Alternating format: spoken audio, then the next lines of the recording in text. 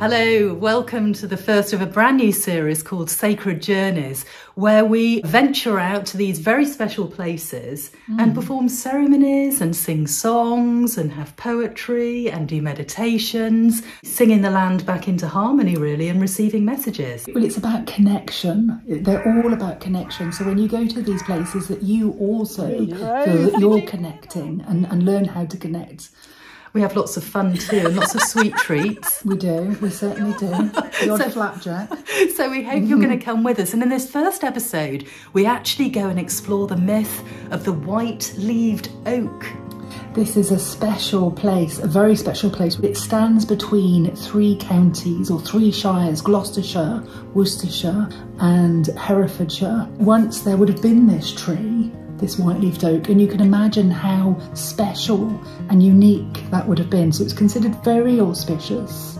Yeah, it was like an albino tree, and there was a tree standing between 500 and 800 years which recently burned down, which really was a signpost to the sacredness of this area, where monks, druids used to sing into the land, into the lays. Yeah, and so these were the perpetual choirs, what Jean-Michel sort of really talked about. So the perpetual choirs would have been about singing the land into harmony. The sound travelled across the land as intentional healing frequencies via the 10 earth energy ley lines that emanated out from it. Author and dowser John Gibson 40 confirmed that a great decagon was indeed centred around the site of where the great white-leaved oak once stood. So what we're trying to do on this sacred journey is invite you to join us in a ceremony of peace and reconciliation at this very special and magical place. And my goodness, some amazing things happen, including the ribbons of light, Kelly. I know, and also the crows. We had crows giving us the authorization to actually go there. You really have to watch it. It's very magical.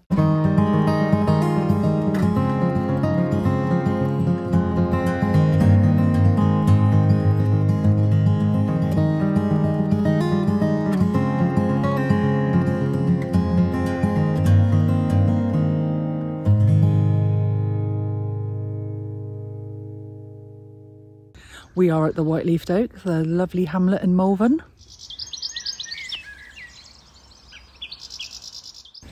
Okay, got all the filming equipment. I'm a bit like a pack horse now. Come on. Coming. How far is it, Kelly? It's only a 10-minute walk, but it's a bit uphill. Oh, boggy.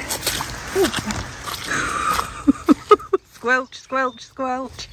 So originally it was believed there was a white-leaved oak, and that would have been like an albino tree. How many years old do you think that was? Oh wow, I don't know. I mean, honestly, I wouldn't know. It was going to be thousands of years ago. And again, it's, you know, this is a myth, you know, that it existed. I truly believe it did exist. And so I'm just going to ask my dowsing rods, show me where the original white-leaved oak would have been connected here in the earth, somewhere over there. And it was believed that there was 3 perpetual choirs, one in Amesbury, one in Wales, and there was another one in Glastonbury. These perpetual choirs would literally sing the land into harmony. So it's thought that there was 2,400 monks that would sing here. They're singing the land and the people and nature into harmony and compatibility, which is exactly what we're hoping to create in doing this film, actually. Generate this energy of reconciliation and peace and unity coming together. Walk tall as the trees. Live strong as the mountains. Be gentle as the spring winds. Keep the warmth of the summer sun in your heart, and the energy of the Great Spirit will always be with you. The last tree was a signpost that people revered as a sacred site.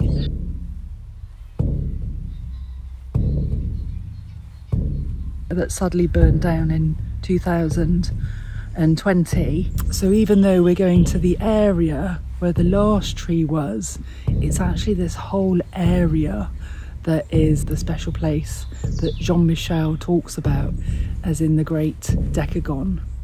And this Great Decagon being a convergence of 10 energy lines. I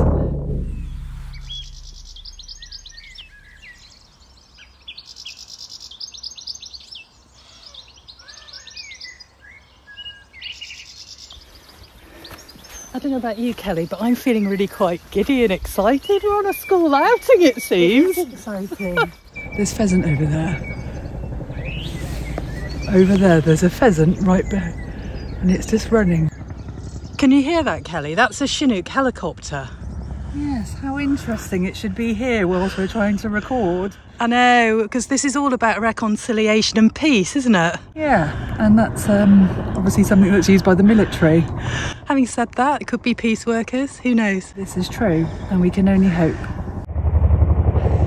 You'll see there are 2 trees there, and for me, this has always been the entrance point to this very liminal space.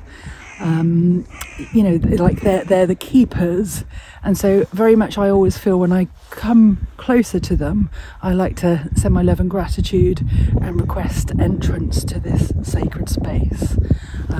It just feels right and honourable to do that, so that's what we're going to do. So these are the 2 gatekeepers that Kelly was talking about. So we're now going to move from head to heart and lovingly ask permission to enter this sacred space. So just sending our love and gratitude to this beautiful sacred land, to the spirit of the place, to all of nature, and we ask for entrance to this liminal space between worlds, between time.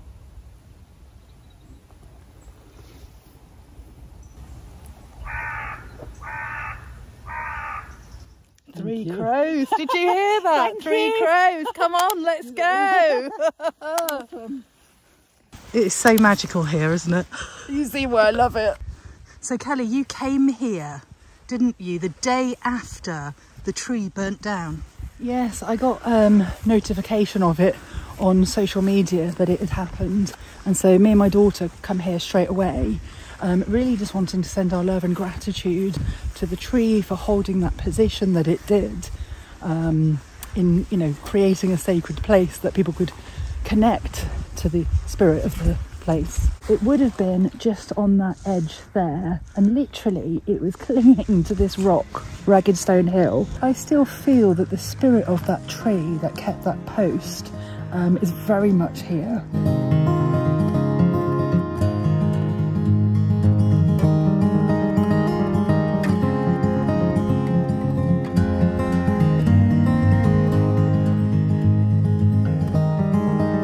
Most amazing light here now, Kelly. It's just so pretty, it's so warm as well. How it's changed.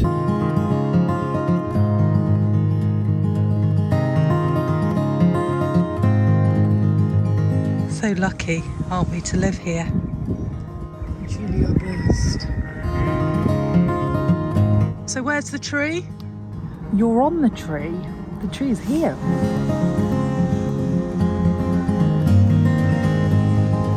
This is where the tree was. And look at these amazing fungi. It is supporting life. Ah, Kelly, we made it. We did. We are here, and welcome. Welcome to this amazing sacred space. In fact, this is the first time I've been here. I do feel the spirit of the place is really holding us, actually. You know, I feel we're obviously in a little sort of cove here. But little nook, yeah. But it does feel like we're being held and very much loved. And we've seen lots of fungi. There is lots of fungi, which always says to me that this is the fairy realm. It's magical. It is magical. And there is a joyful, giddy energy which is coming through here. It fills my heart with joy. I mean, this is my church.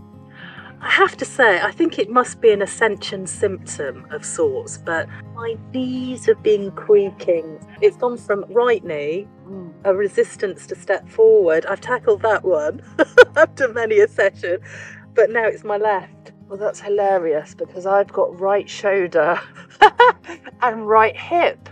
So again, it's all that movement forward, isn't it? I do feel that we're processing a lot of information, a lot of energy. There's lots of chaotic situations in our personal lives, in the global reality of what's going on. And I think, again, the joints, this stiffness is about flexibility. But when me and Helen actually stand up, we will look like old ladies. And it will take us a while to straighten our backs. So just telling you what it's like right now. So the crystals I've chosen very much are for the intention of peace and also relationships. And so aquamarine, which is the circle around, again, the circle being about wholeness. Aquamarine is about truth. It's also about trust. It's about our connection to spirit. And again, I do feel that we need to surrender to the flow that we're in at the moment.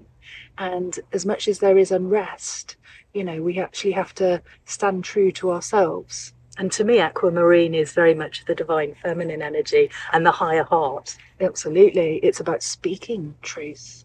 6 citrine points, connecting with the divine, raising our consciousness above the heaviness. There's a ring of 6 yellow jaspers. A jasper is all about resilience. It's about physical resilience and also emotional resilience. And so it's a very stabilizing crystal. Then we've got 6 carnelian. Now these are really, really special because these are about creativity. And then in the center, we have a smoky quartz. Smoky quartz is very, very grounding. Again, it's great for dissolving fears. And in that smoky quartz, it has some black... Hello? Thank you. It has some black tourmaline. And black tourmaline, again, is very, very grounding.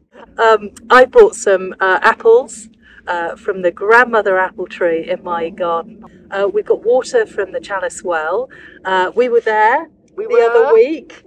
Listening to the amazing Veda Austin about the sacredness of water, but the consciousness of water and all her amazing experiments. So I bought our Petri dishes, so we're going to have an experiment with We certainly are, and crystals as well. Crystals, yeah. Crystals and water. And we've lit the candle. We'd like to invite you here. And we also call upon the spirit of this place, the land, the ancestors, the nature spirits, the higher dimensional beings across all time or space that serve in love, in unity, truth, and peace. We ask you to join us as we hold this space together as one and send our love and our gratitude to the 4 corners in all directions. If you can imagine that there are 10 energy lays emanating out and descending your love and your gratitude out now, and allowing the love and the gratitude to come in also as we come together as one. Deep peace of the rolling waves to you, deep peace of the silent stars, deep peace of the blowing air to you, deep peace of the quiet earth. May peace, may peace, may peace heal your soul. Let peace, let peace, let peace keep you whole. Out beyond ideas of wrongdoing and right doing, there is a field. I'll meet you there. When the soul lies down in that grass, the world is too full to talk about. ideas, language, even the phrase each other doesn't make any sense.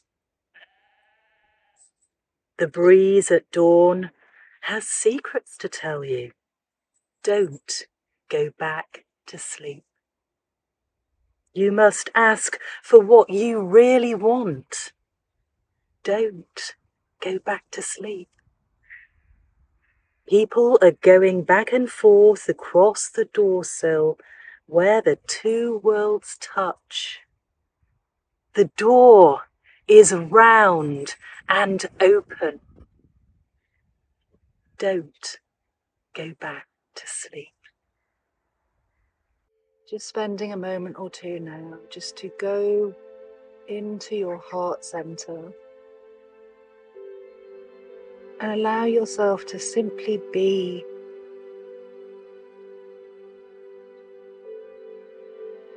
Naturally, thoughts and feelings and experiences will come and they will go. They are all welcome to come and go. And yet with our intention, we are connecting to a divine point of creation, a spark of light.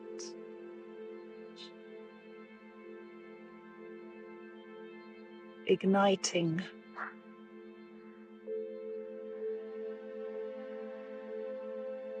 And that light is not somewhere outside of us, it is actually inside of us. We each have that same spark of creation.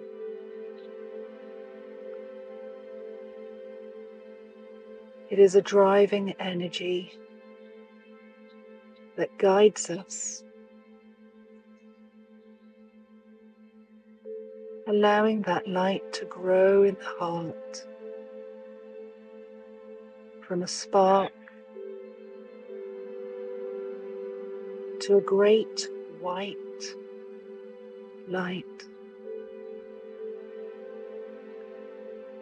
And as it grows throughout your entire being, it connects us.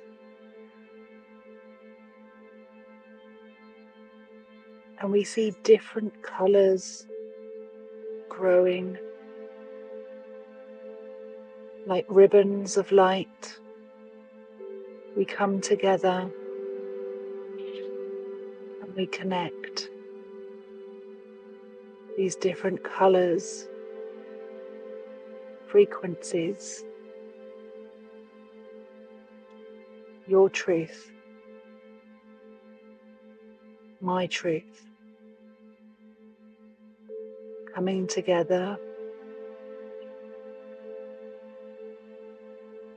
in harmony.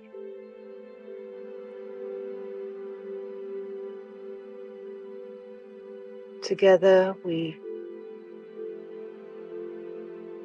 oscillate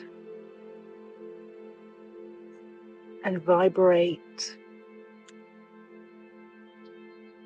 a frequency that is peace, anchoring that here and now.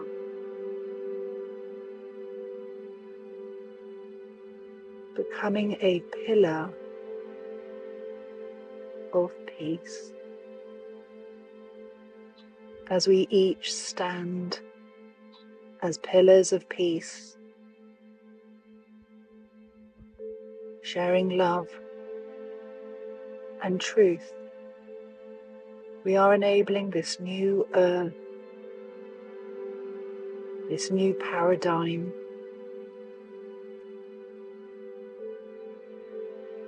It is taking shape and form through your very actions of holding peace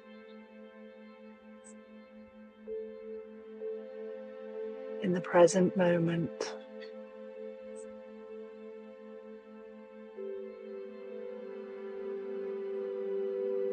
And you are probably aware that everything has fallen away now. The tension, the chaos, it's all fallen away.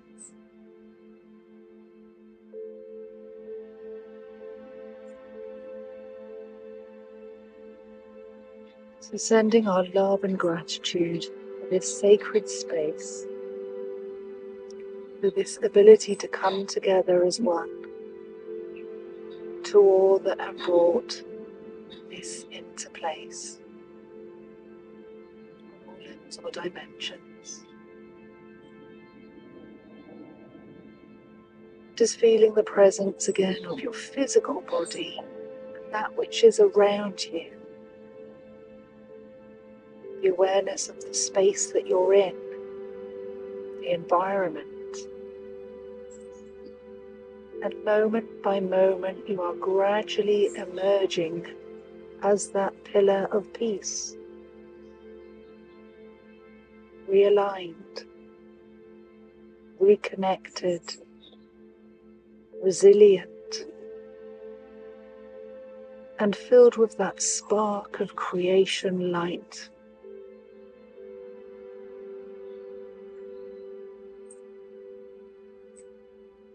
Starting to move our fingers and our toes, any part of you that needs to stretch. Bits might creak now. This is often the case when I stretch, as we've said.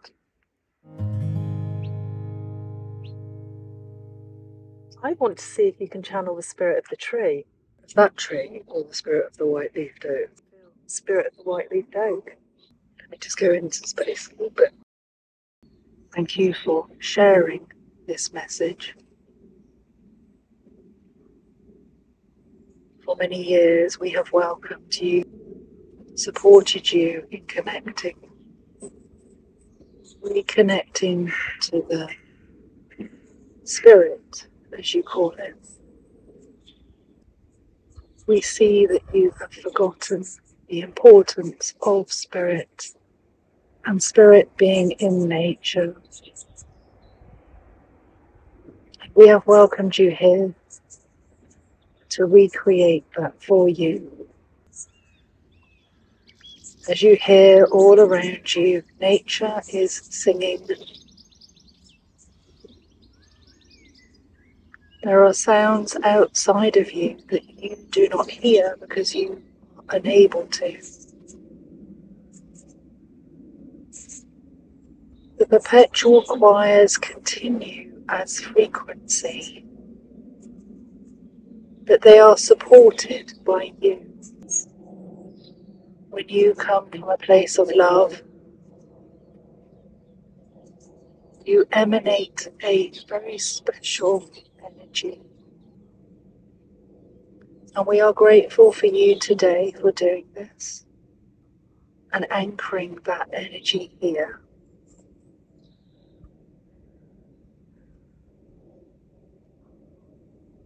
As nature, sometimes we are shy around humans. This is because sometimes humans' energy can be very heavy and intoxicating. We are grateful that you have come together today to bring love and to be peace.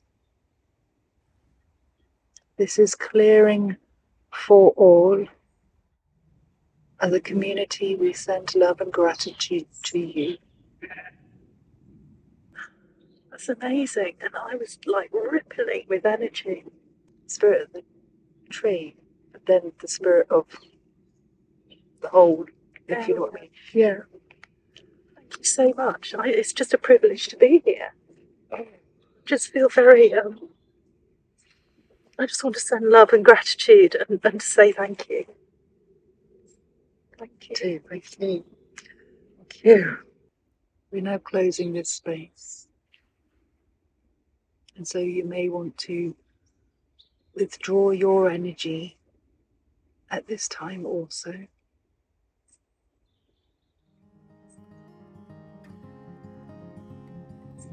This is our intention.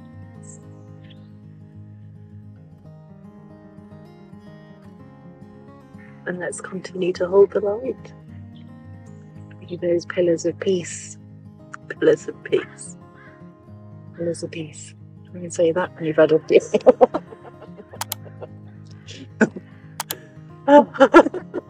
Pillars of peace, please. Pillars of peace, please. They're going to wake up in the middle of the night and go, pillars of peace. Amazing. That was so cool. Amazing. God, when I opened my eyes, everything was like fucking radiant. You know what I mean? That red from that was just like, it was like everything was frequency, not like just bright. It was, when it was coming through, my chest was like, boo, boo, boo, boo, boo, boo, boo, boo. The vibrations. Yeah. Do you want a bit of flapjack? Yeah. Or do you want to wait and go and have some get a cup of tea? No, I've got a cup of tea with me. Oh, have you? Have you got a hot drink? No.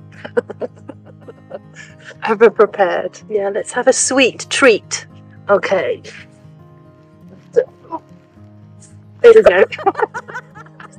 This is the old woman bit. Right, come on. Come on, Helen, you can do it. 3. You go first. Okay, 1. All right. On 3. Okay, 1, 2. Gee! I'm up. I'm not moving. I can't. Look, I'm wobbling. Yeah, me too.